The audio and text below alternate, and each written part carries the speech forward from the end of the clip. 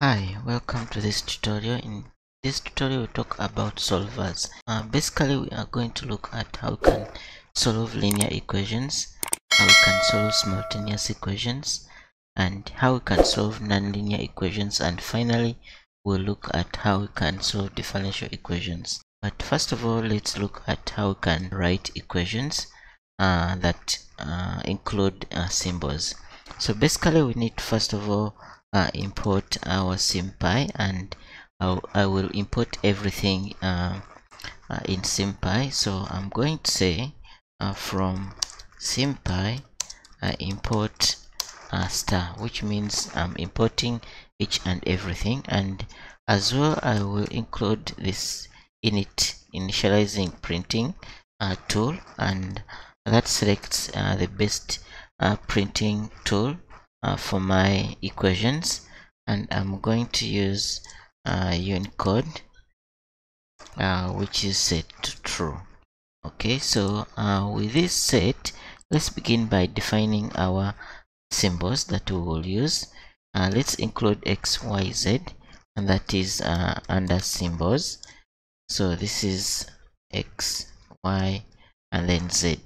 So when this is set, let's first of all try to look at how we write equations. So assuming we have a simple equation, we are going to use a class eq to represent equal signs within these equations, so that we have eq equals x and then y. So when we write this equation like this, we simply mean that this is x equals y. But let's suppose we have something like x minus y equals 1.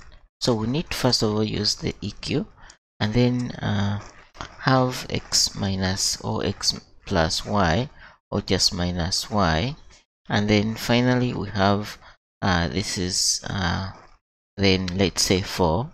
This simply means that we have an equation that is x minus y, and then the comma simply represents the position where equal signs are going to be.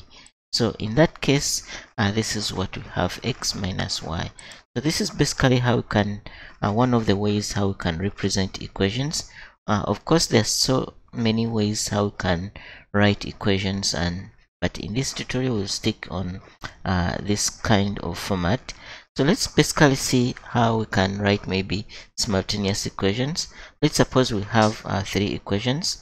So we will try to display all the equations, and we will begin by saying eq, and then let's say we have x plus y, and this is equal to maybe 3, and then we have another equation. I'm just going to copy and paste this one down, and then just change a little, and let's say this is 2 times x, and then minus y, and then finally equals to 7. So if I display this, then I'm displaying 2 equations, simultaneous equations, which is x plus y equals 3 and 2x minus y equals 7. Now this drives us to another point of how do we solve these equations simultaneously. But before we go to that further, let's first go back up and revisit if we had one linear equation to be solved including one variable, how would we solve that equation? There are several solvers within SymPy, and one of them is the solve set, and another is the linear solve, and then finally the general solver, which is the solve function. But let's try to first of all apply just one of them and see how it works. So I'll simply begin by typing solve set and include the expression or the equation I want to solve. So let's say we have a general equation which is raised to x raised to power 2, then minus 1, and then comma 0, which simply means you have x squared minus 1 equals 0. Before even we solve, I can try to display that equation right here, eq of x squared. So if I do that, and I run, then we have both. I can display this, both the solution and then the equation displayed. So just like we know, when you solve the equation x squared minus 1 equals 0, this gives you a plus or minus 1 as the two roots of that equation, which we see down here as the set of solutions. So that's one way how we can solve any equation, whether linear or a non-linear equation. So let's proceed and see how would we use, how can we use the linear solve function. In the same way, we could do the same thing, but basically this applies only on linear equations. That means we need first of all write the objects of those equations. So that takes me back to the other form of the two equations, simultaneous equations we have up here. So what we are going to do is to first of all create the object equations, and I'm going to say eq1, okay, is equal to eq, which mentions our equal signs, and then just what we have right here. Okay, so this means we have already now our equation 1 object mentioned, and then I'm going to create equation 2 object, which is going to be again the same as what we have up there, which is eq2x minus y, that means equals 7. Okay, so we have our equation objects done, eq1 and eq2. Let's proceed and solve these two equations. So let's make a use of the solve function, and we are going to create a tuple of eq1 and eq2, and then we need also to have a tuple of the variables, that is x and y.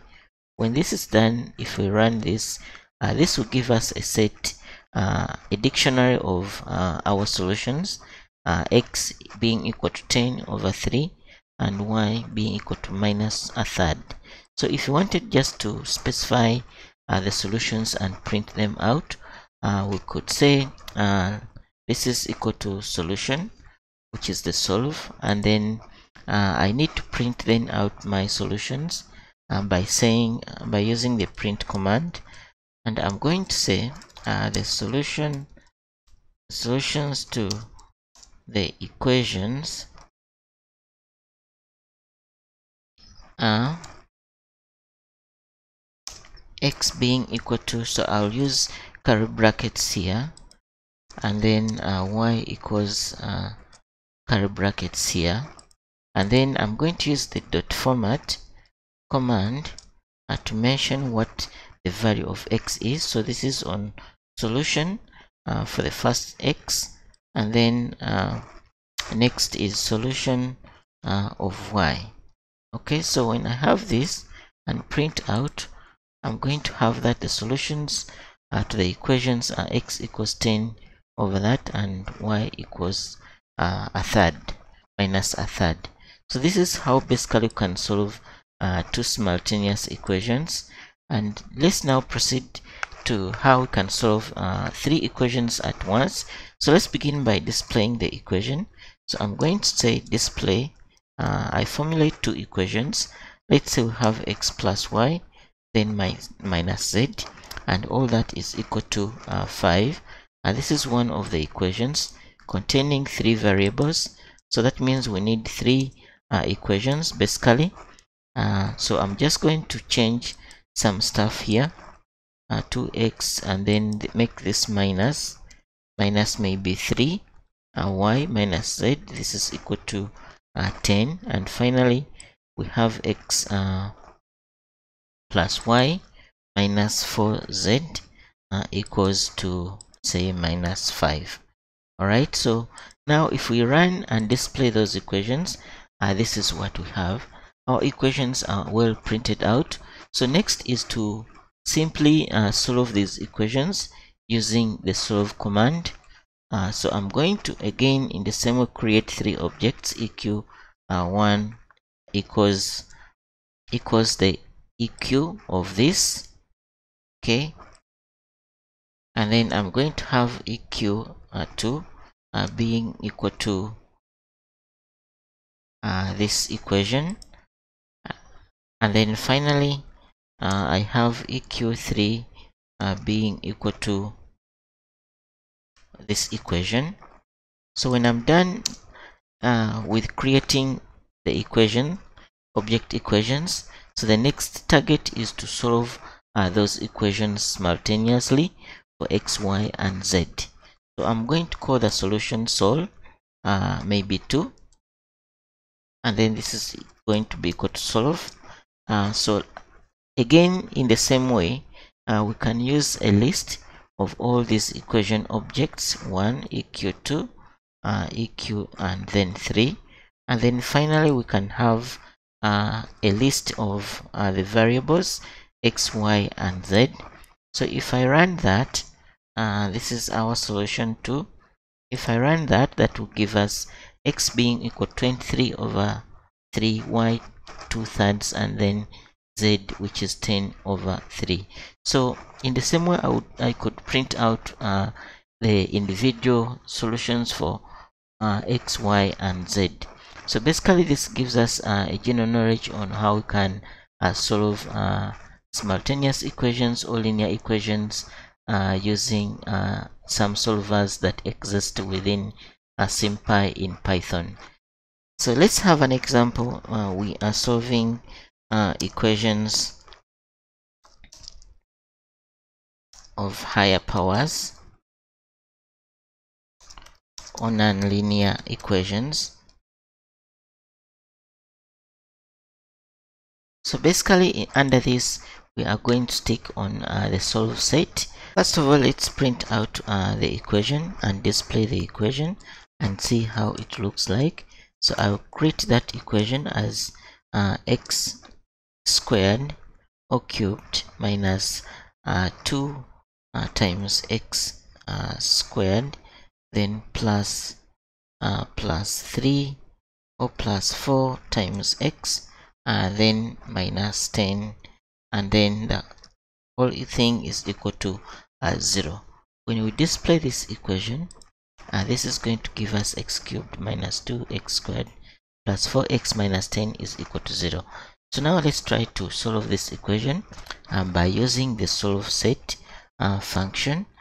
So I'm simply going to recall my equation up here and call it EQ, or just I'm going to copy this equation as it is and then bring it here, and then this is in terms of variable x, and then I'm going to solve everything, and this will give us a very big expression for the solutions of x that includes even complex numbers.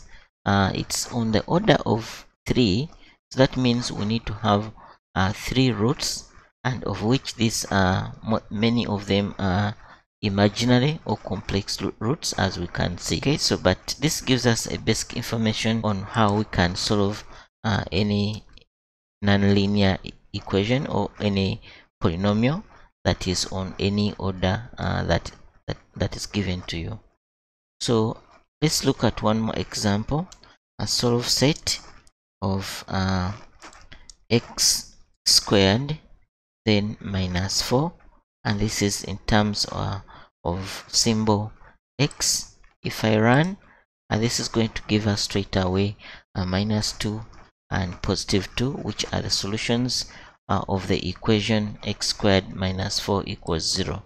If I wanted to display the equation, first of all, I would say display, then EQ of x power 2, then minus 4, then 0, and then that would give us the equation and its corresponding solutions.